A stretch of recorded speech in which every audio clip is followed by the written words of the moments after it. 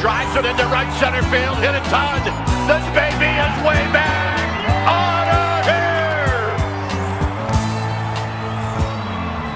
here. What's going on, everybody? Welcome back to the Humm Baby Baseball channel.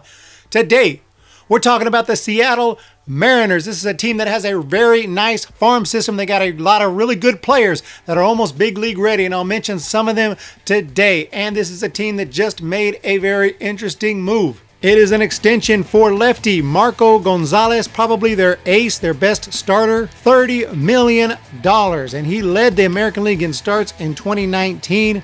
Had a 16-13 record with a 3.99 ERA, 4.15 FIP. This is a first-round pick, and we're going to be talking about a lot of first-round picks in this video because the Mariners got a ton of them. But this was a first-rounder in 2013 by the Cardinals. He's got good command, solid changeup. He's not totally overpowering, doesn't strike out a ton of guys, but he's definitely a decent pitcher. But he is pretty much their number one at the moment. So a nice signing there for the Mariners, extending Marco Gonzales. Mariners fans got to be happy about that move. And the Mariners are a team that I'm a little bit interested in. I'll be checking them out in April when I go visit Globe Life Park, the new Globe Life Park, the brand new stadium. I'll have a review on the stadium when I go check it out in April. And I'm going to one of those games when the Mariners are going to be in Texas at that time. So I'm looking forward to that. And he'll be joining Yusei Kikuchi, the left-handed Japanese pitcher. And his first year in the major leagues was in 2019. He had some great starts. He had a great shutout that I saw against the Blue Jays. But all in all, not the best season, not overly impressive. 5.46 ERA, just 6.5 strikeouts per 9. But he's definitely going to be part of that rotation going forward anyway. Justice Sheffield is another guy who will probably get a spot in that rotation. And he's a guy who can strike out people. He only had 7 starts, but showed some great stuff. ERA not too impressive at 5.5, but he's going to get a shot to show what he can do in 2020. And other than that, it's going to be a big competition. Youngsters like Justin Dunn, the Mets first-round pick from 2016, who came over in the Edwin Diaz-Robinson Cano trade. He had a nice season in Double-A. Kendall Graveman has got a shot at the rotation. This is a free agent signing, and he has not pitched a full season since 2016. He had major injury issues. Tommy John in 2018, he signed as a free agent last year with the Cubs, but never saw the field. So Kendall Graveman, he has got some work to do, but he has a chance to get in that rotation as well.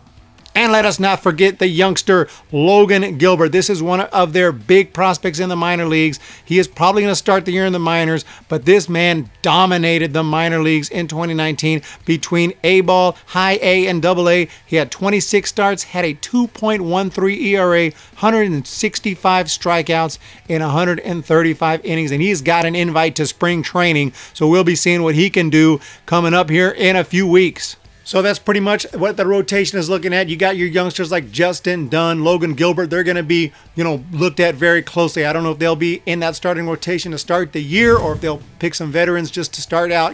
The Mariners are not a team that's trying to win anything in 2020. I don't think they're looking towards the future, so they're going to develop these guys properly. But at the same time, when they're big league ready, they're going to be in there, and that includes position players too that I'm about to talk about. But first, a quick side note, as Alen, Hanson, former Giant, has also signed with the Mariners as a free agent. He'll be coming to spring training, try to win a spot on that roster. He actually had a pretty good year with the Giants in 2018, but last year with the Blue Jays, 7 for 43, no home runs, spent some of the year in the minors. So this is a guy, he's got a nice swing, he's got some nice defense. We'll see if he's got a shot to make the team with the Mariners. But a couple other guys that'll be in spring training that the Mariners are going to look really closely at because they are part of their future, and that's Jared Kelenic and Julio Rodriguez.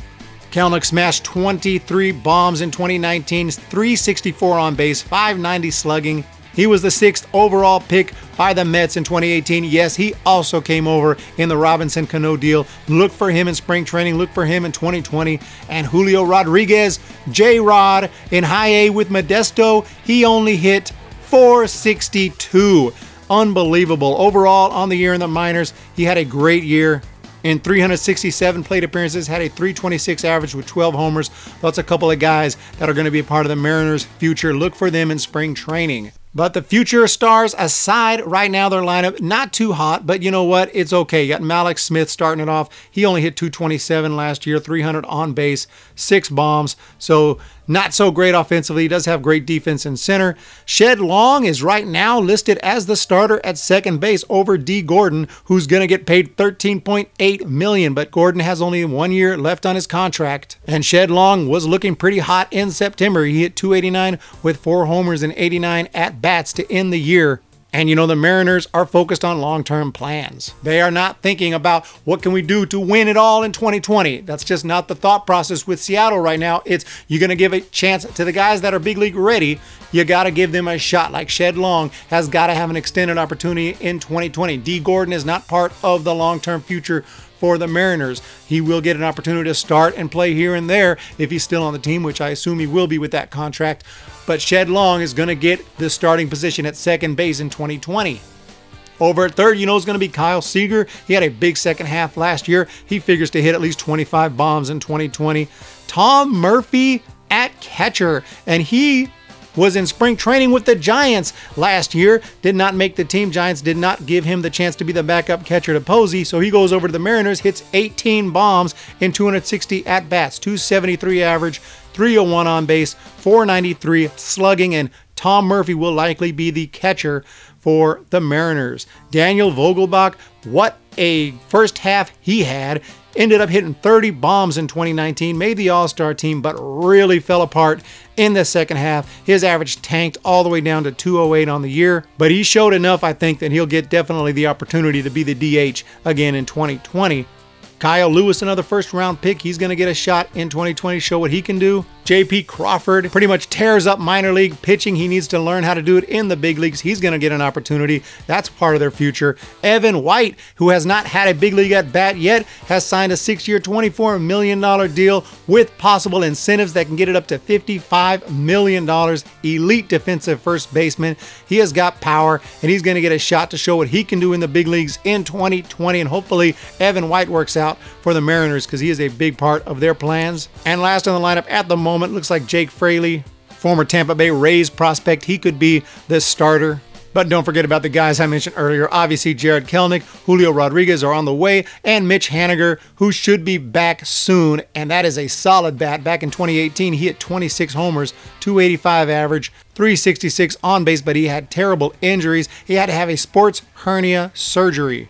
And if that sounds painful to you, you might not want to hear what ended his season, and that was a ruptured testicle. So best of luck, Mitch Haniger. I'm really praying for you, buddy.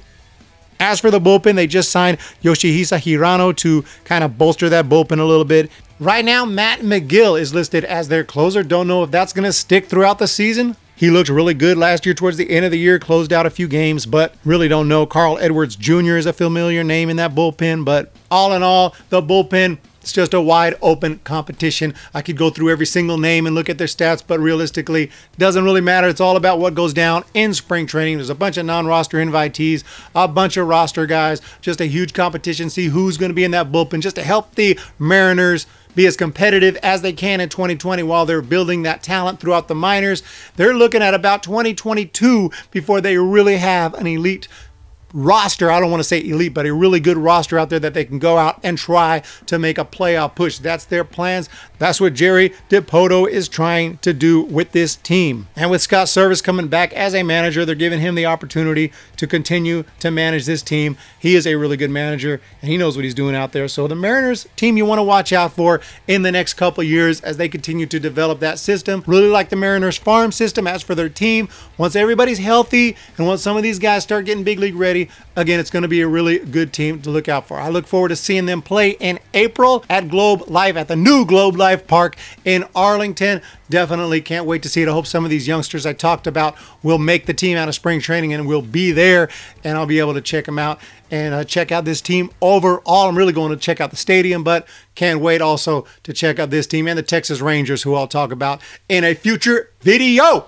So what do you guys think of the Mariners? Are you a Mariners fan? Is it your first time here? If so, let me know. Hit the like button. Let me know you enjoy this video. I'll make more videos covering this team because the Mariners are a team that have a lot of great young players, a lot of fun to talk about, a lot of fun to watch them develop. Thanks again for checking out this video. Really do appreciate it. We will talk to you next time. See ya! When the Giants come to town, it's 5